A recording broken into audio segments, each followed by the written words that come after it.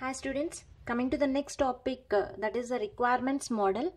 Uh, so whatever the software product that we are going to develop, first you need to gather the requirements. After that, analyze that. After that, you try to design that. Next, let me write the stages. First is requirements gathering. After that, analyze the requirements. After that, start the design process, implementation,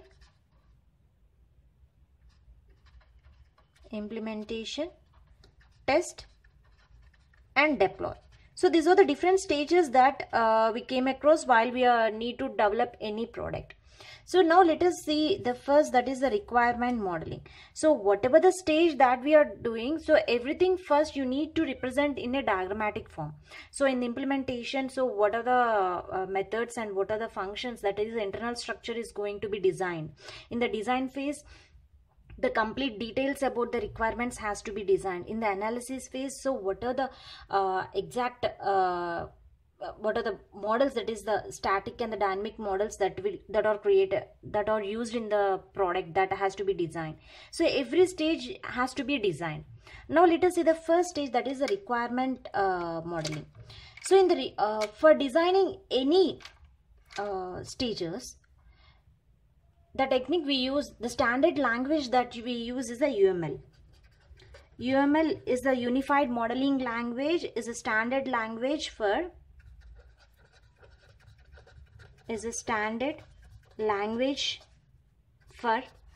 object-oriented software design. So if you want to design any object-oriented software, you have to use the UML language, that is a Unified Modeling Language. So if you use the Unified Modeling Language, how we are going to, by using the Unified Modeling Language, how we are going to design the requirements and how we are modeling the requirements with the help of Unified Modeling Language.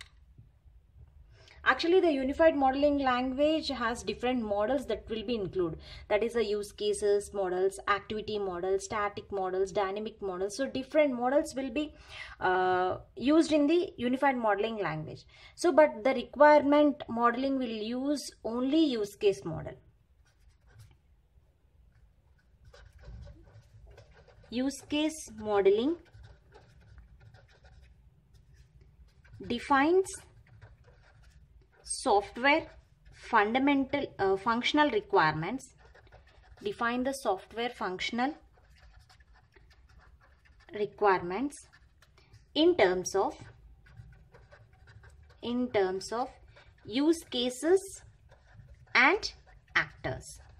So the requirement to gather the functional requirements. So whatever the functional requirements that we gather from the customer, that will be represented in terms of use cases and actors. So the requirement modeling will use only use cases and actors to represent the to show the modeling the requirements in the diagrammatic representation.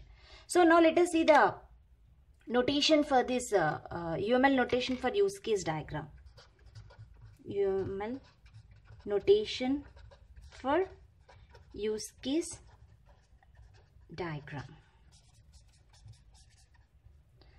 So this here is an actor. Actor is a person or anything. Actor deals with the use case. So this is a symbol for the use case and this is an actor. So here one use case can be interacted with the another use cases. So one use case can extend it to the another use case. One use case can include it in another use cases. So this is just a representation. Our notations that we used in the requirement modeling is a use case and the actors. And this is an actor and here it is a use case. So these both will be communicate with the help of some relationship. So this is about the requirements modeling. Thank you.